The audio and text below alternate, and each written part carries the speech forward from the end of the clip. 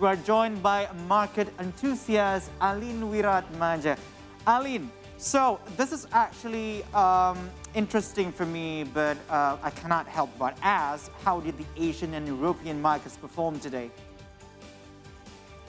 Yes, Hans. So European stocks advanced on Wednesday, even though investors braced themselves for the latest monetary policy announcement from the U.S. Federal Reserve, Hans. Meanwhile, Asian markets traded mixed on Wednesday, as we mentioned, after the U.S. equities tumbled overnight in another volatile season. We saw Shanghai close higher by 0.66%. Hang Seng was up 0.19%. Kospi at 0.41%, Nikkei 225 was also down 0.44%, while ISX 200, the number that we're seeing on the screen, was the closing for Tuesday, as the market in Australia was closed today on Wednesday, Hans.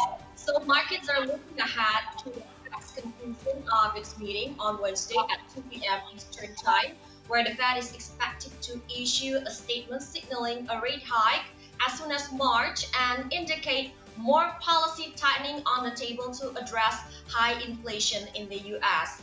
Hence, meanwhile, the International Monetary Fund (IMF) downgraded its global growth forecast for this year as rising COVID-19 cases and supply chain disruptions and higher inflation hamper economic recovery. IMF expects global gross domestic product to weaken from 5.9% in 2021 to 4.4% in 2022, with this year's figure being half a percentage point lower than previously estimated, Hans.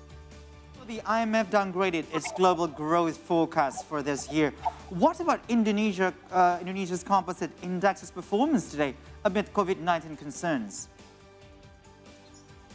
Yes, Hans, it's also related because we see Indonesia composite index today gained 32 points or 0.5% as market bounced back from two-day losses to close at 6,600.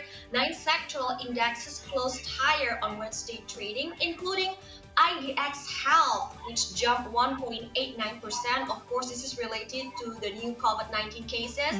IDX Technology, which was up 1.68%, while IDX Property and IDX Manufacture were closed lower. Daily value transaction increased to 13.6 trillion today, but foreign investors booked a net sale of 106 billion rupiah in regular market hands. And today we saw the changes in constituents for LQ45 has been announced on Wednesday. 5 companies were added to the list, making the shares going up pretty significant today. Let's check them out. We can see here Sumber Alvaria Trijaya, AMRT, the groceries retailer, jumped 13.24% to 1,155. Waskita Karya, state-owned construction company, was up 3.57% to 580. Elang Makota Technology, EMTK, climbed 2.61% to 1,770. Harum Energy, coal producer, HRUM, gained 4.15% to 10,675.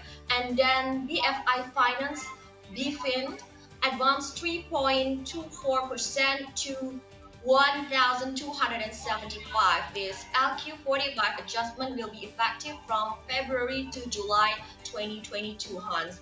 And then related to your questions, daily new confirmed cases of COVID-19 in Indonesia has reached 4,800 for the first time in 4 months. The last time Indonesia had more than 4,800 new confirmed cases in a day was on September 11, 2021. Indonesian capital Jakarta recorded the most Omicron variant cases among other provinces in Indonesia. So, as of Wednesday, 1,697 Omicron cases have been reported in the capital. Due to the surge of COVID-19 cases, we saw hospital shares largely advance today.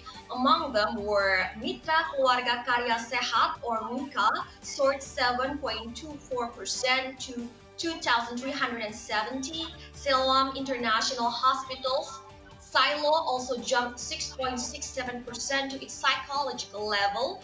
8,000. Royal Prima Prim gained 7.69% to 392, and Medica Loca Hermina Hill climbed 1.35% to 1,134. Tomorrow's trading, of course, all market participants are looking ahead for the Fed monetary policy announcement on Mhm. Wednesday, 2 p.m.